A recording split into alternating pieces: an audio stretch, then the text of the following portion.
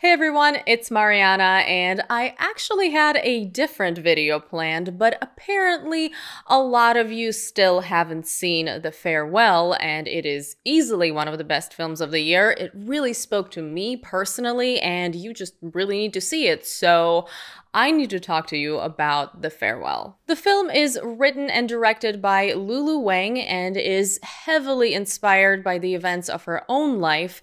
The story revolves around a Chinese family who, after learning the grandmother has cancer and isn't expected to live much longer, decide not to tell her about this. Instead, they're going to stage a wedding as an excuse for the family to get together before she dies. I think from that description alone, you can probably guess that this is a very emotional experience, and if you've been around my channel for even a little bit, you know that that is something I look for in a film.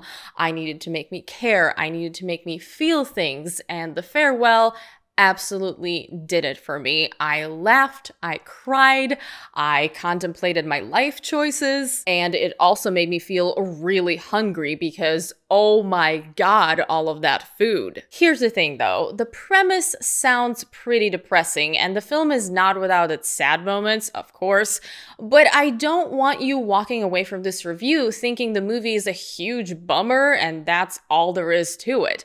It's also really funny and honest in a way that makes you empathize with the characters. Even though you may not agree with everything they do, you understand where they're coming from, and it exposes you to a different perspective on life, on family, and priorities in a way. It's one of those films where every single character feels like a real person, which I don't actually encounter that often in films, and this may have something to do with the fact that The Farewell is based on a true story, or as the movie puts it, on an actual lie, but this makes it a moving and a very personal experience. I guarantee you're not going to come out of this feeling neutral about it, and for a lot of people, it is going to hit home. Aside from the main dilemma of whether or not to tell a loved one that their days are numbered when there isn't anything that can be done, and the idea of taking on someone's suffering as a family instead of letting them deal with it on their own,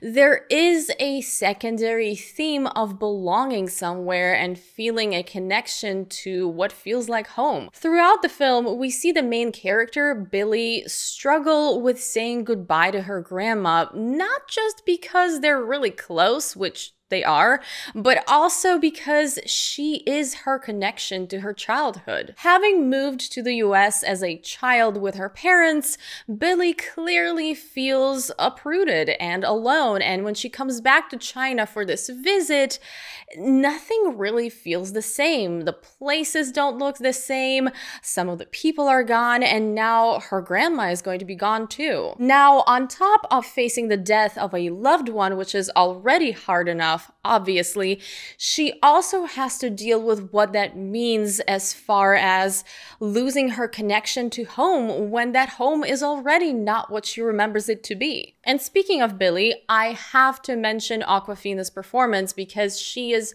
so great in this role. The whole cast is great, but she really blew me away here. I've only seen her in Crazy Rich Asians before, and she is great in that too. She's hilarious, but The Farewell is an entirely different role, which gave her a chance to show a whole different side of her talent. I kind of think that if I didn't know it was her before watching the movie, I may not have realized that this is the same actress. She is that good. From the visual aspect, I loved the way The Farewell was shot.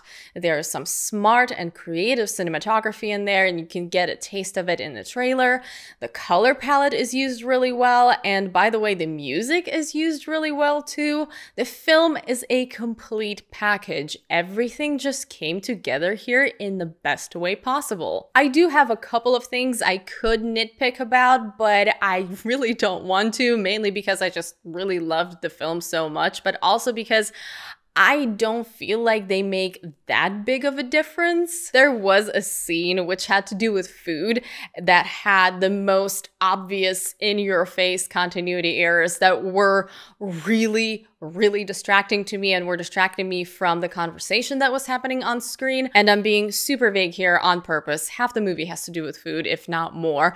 But I don't want you sitting there and waiting for this specific scene so you can be just as distracted as I was, on the off chance that if you don't know what the scene is, then maybe you won't notice and you won't be distracted. But yeah, like I said, minor nitpicks. You really should see The Farewell. It is wonderful. And it is one of those rare films that I think would work for pretty much anyone. Unless you're heartless, then maybe not.